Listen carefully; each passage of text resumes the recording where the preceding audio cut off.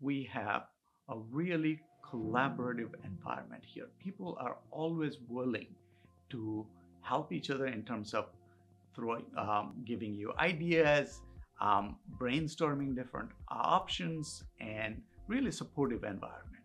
We are interested in several aspects of people's hearing loss, and hearing aid technology. So there are a couple of themes of research we do here. First one is we try to understand what goes wrong in the ear and how we can fix it using hearing aid technology and signal processing.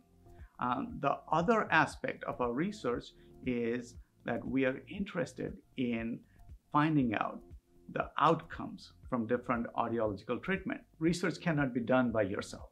So collaboration is a big part of the work that we do. I collaborate with my colleagues at JMU and in other parts of the country and even internationally. But I came here in 2005 and have loved it ever since. And I have seen how the James Madison University community and the research community, and particularly the international and faculty of color, have grown at this program here at JMU.